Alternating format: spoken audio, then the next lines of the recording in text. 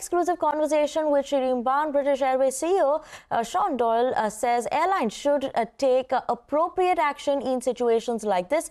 Listen in.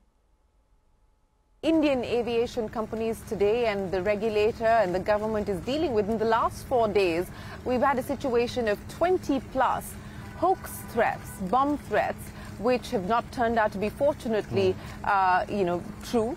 But you've had them disrupt airline schedules, you've had them disrupt customer, travel plans, and it's a huge economic cost to an airline as well. Now, how do you deal with this at BA? I mean, how often is this an issue for you? I think we've well-established protocols, not just at BA, but internationally with airports to deal with these kind of threats.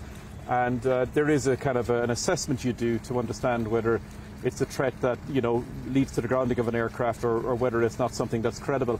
I can't really comment on Air India's situation other than I think, airlines have to take the appropriate action that they feel is the right thing to do, and I would support whatever decision they take. But is the threat assessment done at the airline level, or is it done in conjunction with the regulator as well as the airport and the airline, agencies? and the security agencies will be, very much involved. And we use all of the assets that are at our disposal to make the assessments. And is there an escalation that you've seen in this sort of a threat? I haven't seen something on this scale in quite a while, but I couldn't really comment on the specific issues here because I'm not close to it. But other than we've well-established protocols that we enact to make sure that, we stay safe.